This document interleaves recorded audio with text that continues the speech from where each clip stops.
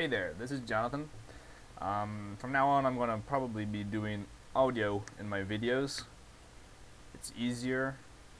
Um, anyways, this week I worked on quite a few different things. However, one of the biggest things I got accomplished was the Sprite sheet. And here's a video showing the making of the Sprite sheet.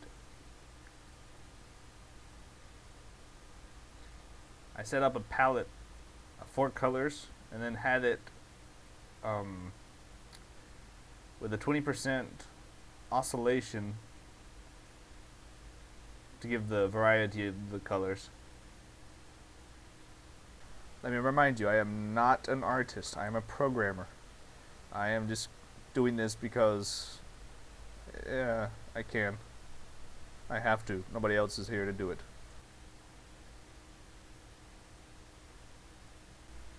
Okay, the video is now going to speed up and time lapse, otherwise I won't be able to get everything in here in under 10 minutes.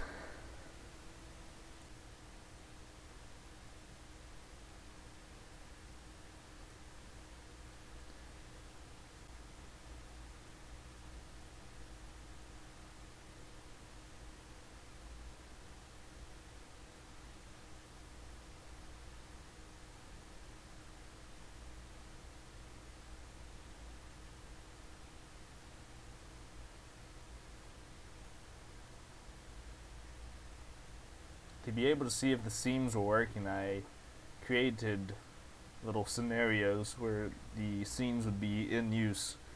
I tried to do every single possible water land combination I could think of. I think I got them all.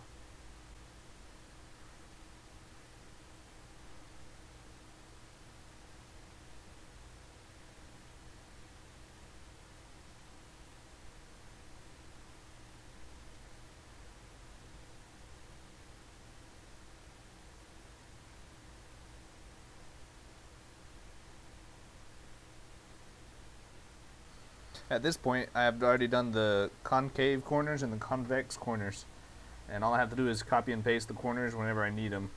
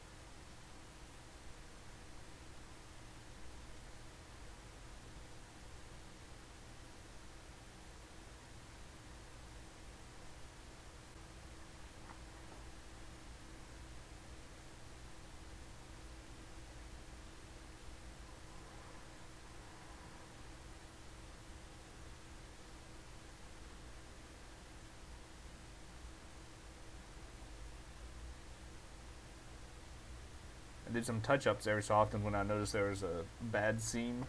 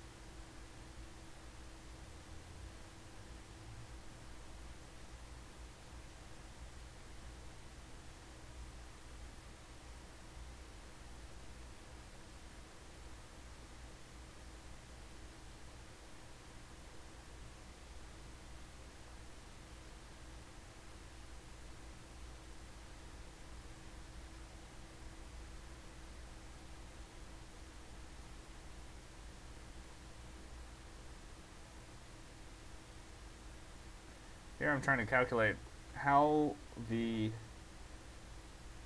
can figure out if what the water should be, what I do is I'll check from starting at the very top tile, go down right one, and then continue going down right, all through the 8 sides, seeing if it's land or water. If it's land, it would have a 1. If it's water, it would have a 0. So every single one would have their own unique binary number, which I would then convert it to decimal, and that would be the tile. The decimal number would be what the tile is.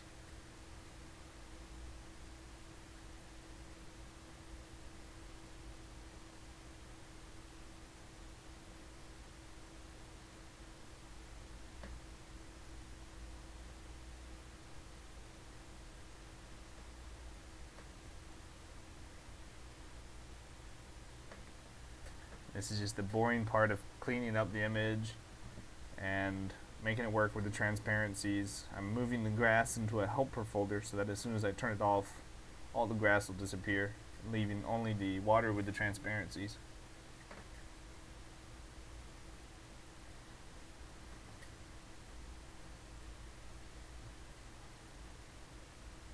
Saving the image.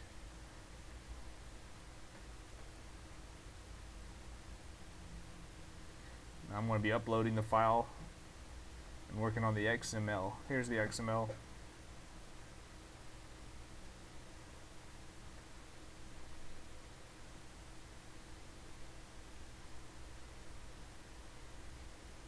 The XML I have working for the game, what it does is it will slice up, it tells the engine where to slice in the game on the actual sprite sheet.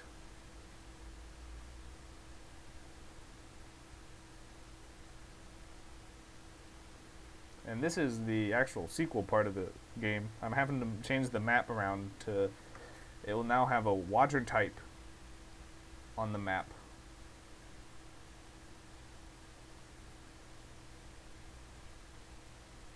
So each tile can have a land type, a land form, and a water type. If the water type is null, then it has no water.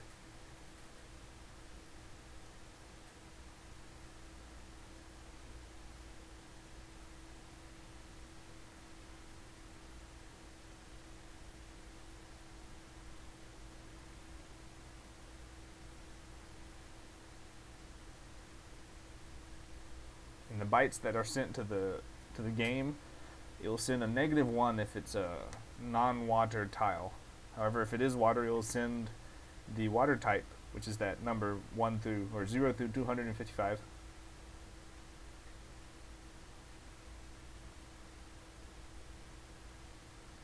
Here I'm working on the XML. It's very alt-tabish.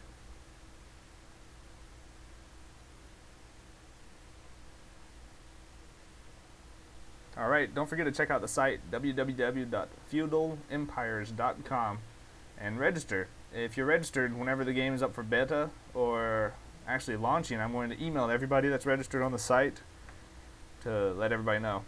And also, it helps me know if anybody's interested in the game or not.